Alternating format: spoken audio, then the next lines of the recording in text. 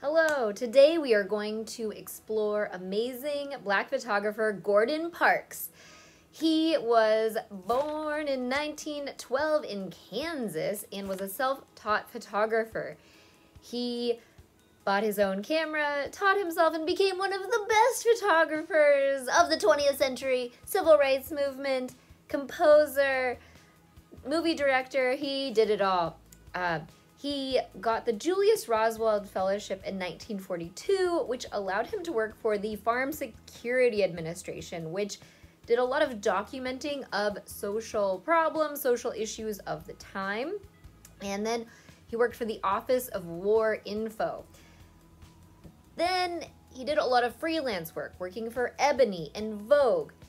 And then Life magazine, where he worked for 20 years, documenting a ton of American history through I think, the only Black photographer at Life magazine and I think one of the only people of color at Life magazine at the time. So a really awesome perspective.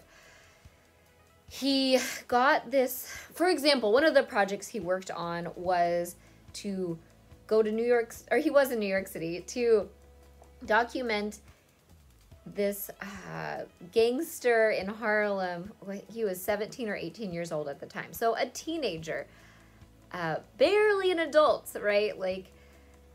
So I think, I don't know, I wasn't there at the time, but it seems like they wanted, a cutting story about, or when I say they, like the Life magazine. Anyway, they wanted probably something very exciting, but Gordon Parks also took a lot of photographs of this gangster with his family, hanging out, doing dishes, doing everyday things.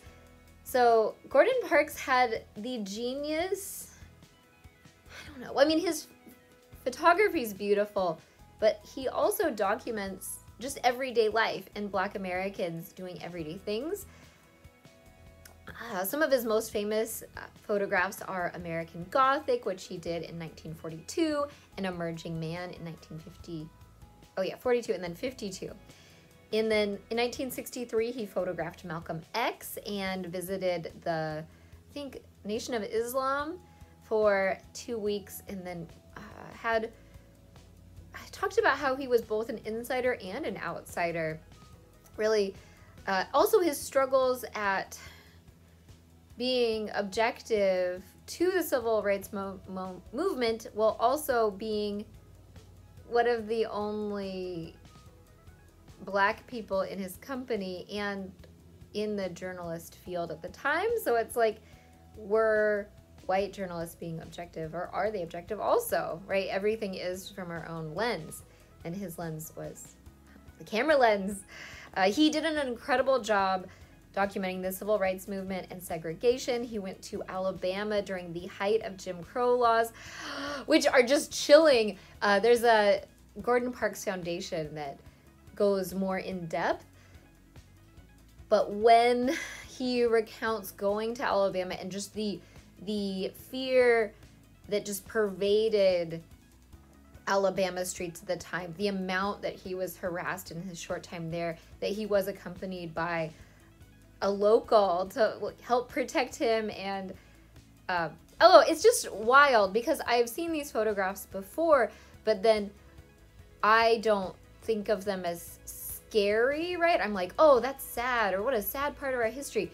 But then realizing that level of anxiousness and fear that would pervade such a state of violence, that, not everyone has to worry about it the same amount.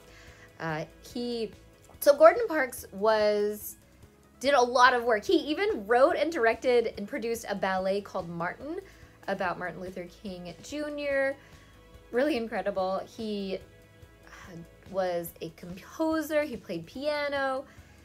And most famously, which I didn't even realize, he directed Shaft. So one of the most, growing up, the theme song of Shaft was all around in the 80s. So realizing, oh, this same photographer also created one of the first Black heroes at the time in 1971. So really incredible. Gordon Parks, incredible photographer and a national treasure. You can find his work everywhere. The Museum of Modern Art, there's a Gordon Parks Museum, I think in Kansas, and another in New York City. Anyway, I hope you enjoyed, and happy Black History Month. Bye.